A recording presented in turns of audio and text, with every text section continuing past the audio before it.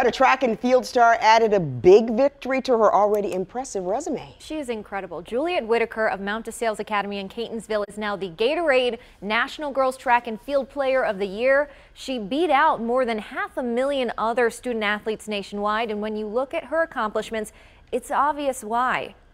She's advanced to the 800-meter semifinals at last year's Olympic trials and currently holds the #2 record for the race in U.S. prep girls history. She's not all about athletics either, though. She committed to Stanford this upcoming school year and served as president of her class and volunteers at Soup Kitchens. And this was her advice to younger athletes.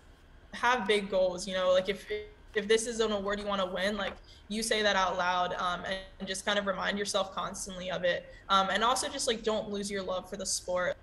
She's in good company as well. Past winners of the recognition have a combined total of 71 gold medals and include Allison Felix, who has the most Olympic titles in women's track history.